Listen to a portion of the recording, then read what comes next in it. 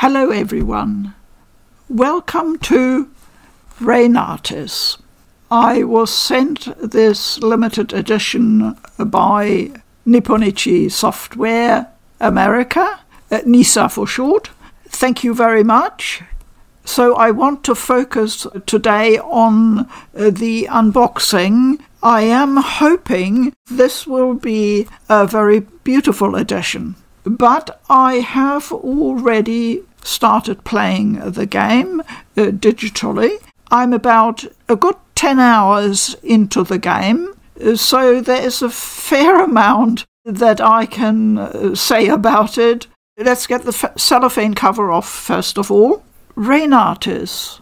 What's in a name? What does it mean? Well, the producer and director has talked about that, and I will just quote him. In Latin, the word renatus means to be born again or reborn. In Spanish, rey and nato means roughly king and birth. In other words, it's a made-up word based on these meanings. That's fair enough. It's a nice-sounding name.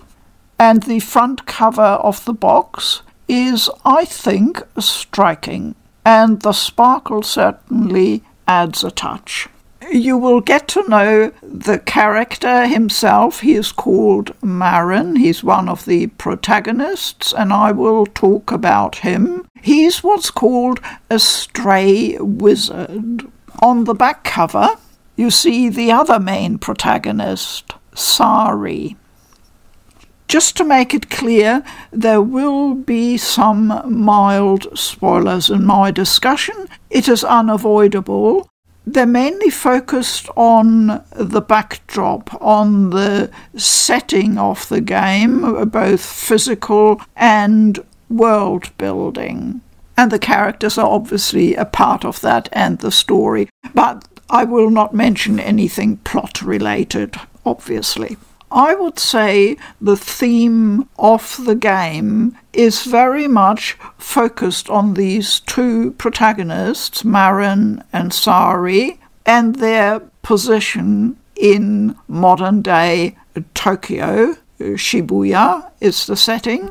But we're not in the real world, not our world. We're in an alternate reality where wizards, magic and witchcraft are all important. And no, definitely not Harry Potter. So Marin is a wizard who lives a life of trying to avoid detection. He's a stray wizard. He feels suppressed in his life. He cannot openly be the person who he is. On the other hand, Sari, who also has wizard or magic abilities, because of her job, is involved in suppressing what she sees as an evil. She works for a government agency, abbreviated to MEA. They control and patrol Shibuya and try to contain the wizard elements that they see as dangerous to general safety and social well-being. 目覚めた時、私は魔法使いになっていた。臨死体験の後に魔力を得た者はレプリカと呼ばれる。模造品、複製と見下されることもあるけど、私は気にしない。使える魔法は本物だから。俺は14の冬に生死の境をさまよい、そして魔法を手に入れた。ここ渋谷区の夜間人口は約22万人。そのうち魔法使いは何人だろう。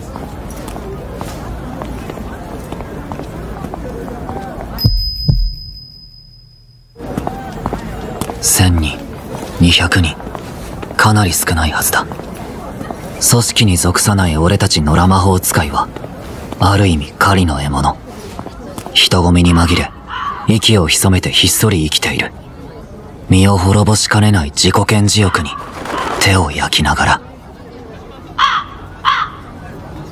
俺は、俺のためにしか戦わない。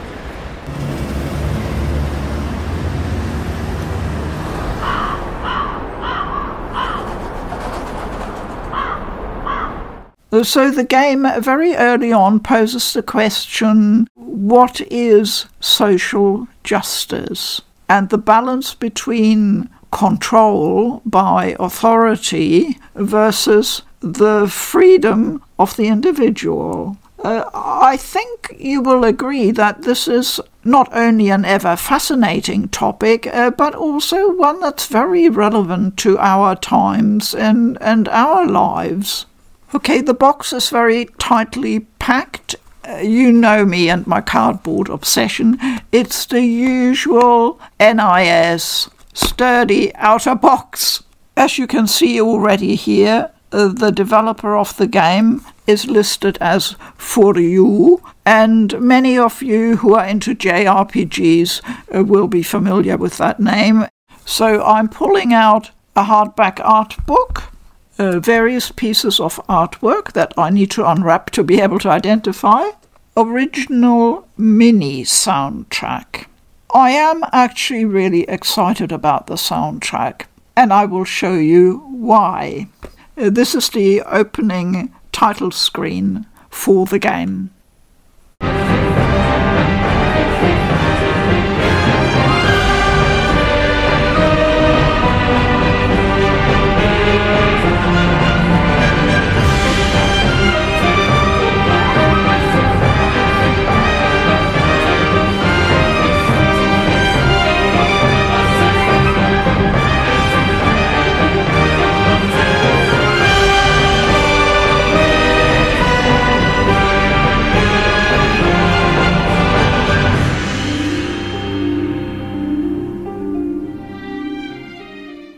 Okay, the soundtrack, beautifully presented.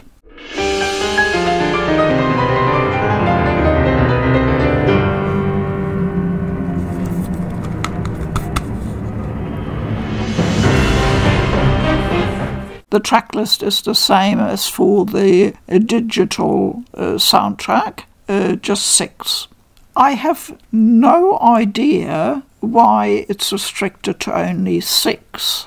You can fit a lot more on an audio CD. I expect they might want to sell the full soundtrack separately, considering that the composer is Shimomura. And of course the game itself, which I need to open up because it's the Deluxe edition and there are extras inside that you will want to know about. So the game itself, the Deluxe edition, no interior artwork. It comes with a digital soundtrack with 6 tracks and a mini art book. Okay, this mini art book is obviously on the small side.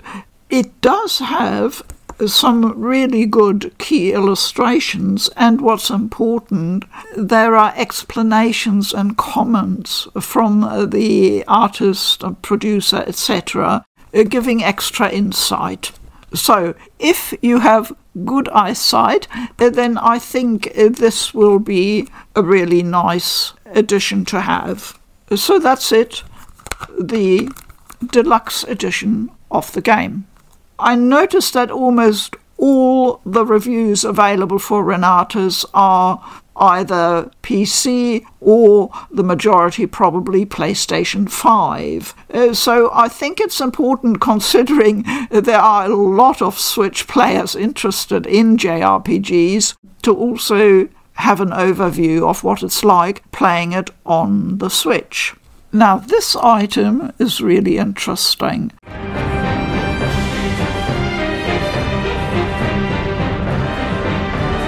So inside we have the main illustration for Reynatis, showing an intersection of the 2 worlds there.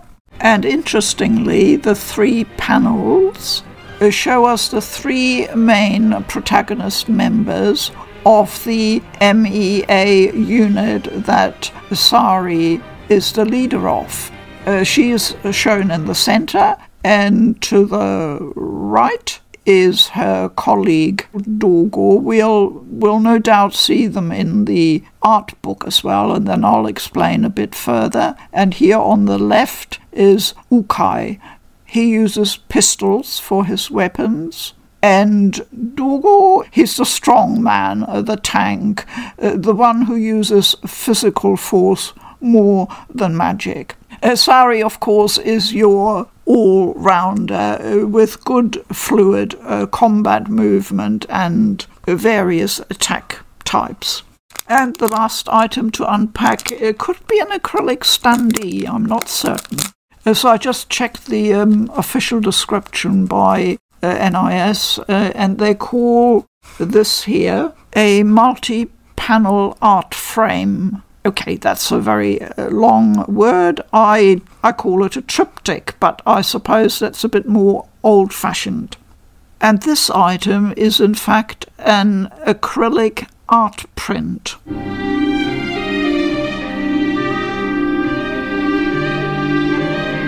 It has a sort of a 2-layer 3D effect with a background and then the characters on the foreground. And here is the print card to illustrate that.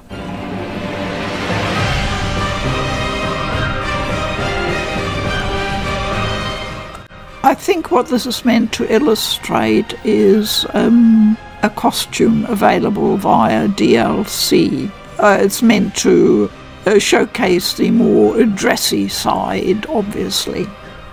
I have just inserted the 2 metal pins that make this art print into a displayable unit.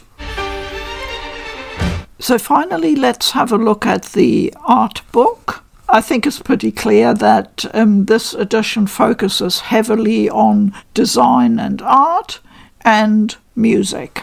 Now, that cover art takes my breath away. It is extraordinarily beautiful. The very first thing in the book is a listing of the crucial people involved in the production of Reynatis. And that is the producer Takumi. He works at FuRyu Corporation. His official title is Game Director at FuRyu, and he created the original plan and was the producer for this title. He's also often in articles cited as a creative director. I'll come back to him in a moment. I think he is the linchpin. He is crucial for how we look at Reynatis and how we understand what happened with the making of the game. The character designs are by Yasutaka Kaburagi, a freelance illustrator. So he did the character design for Reynatis. I looked him up, his work as it's detailed online and on social media, and he's got a very distinctive style that also comes through in these illustrations.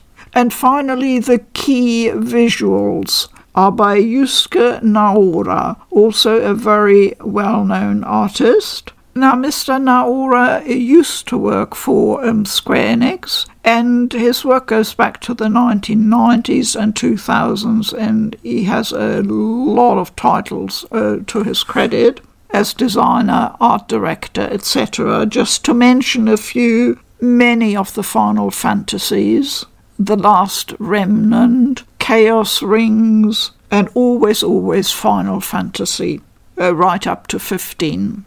So this would be an example of key visuals.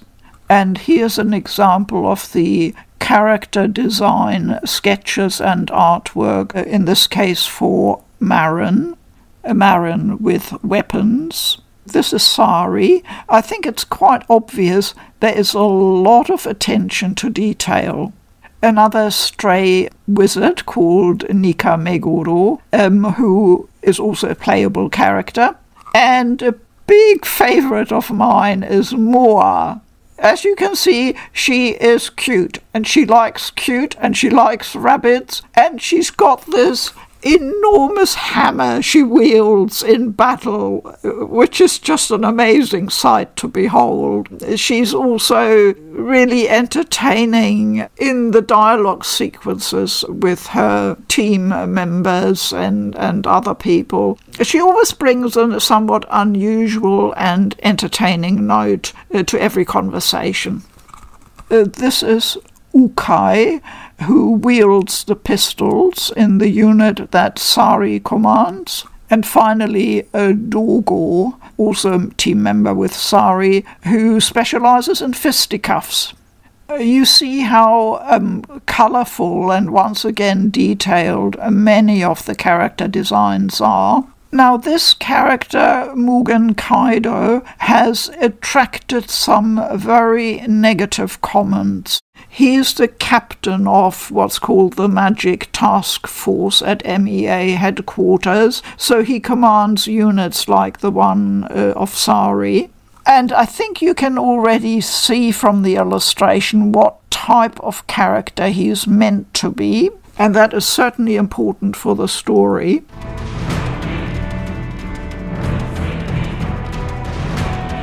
Some more lovely artwork from the art book showcasing some of the characters. Here on this side, that's Moa and Nika from Owl, and they are two characters that I really warmed to. They're very nicely portrayed. Some more DLC costumes here. Again, I think they're outstanding illustrations, really, really gorgeous. I hope you enjoyed the unboxing. Many thanks again to NISA for arranging this.